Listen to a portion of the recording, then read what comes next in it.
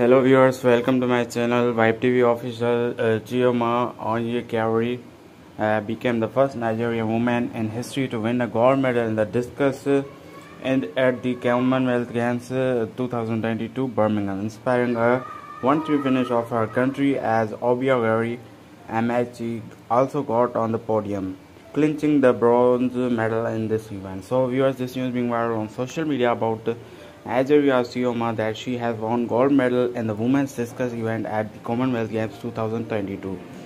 For more updates, subscribe to our channel Vibe TV official and get every latest update. Thank you so much.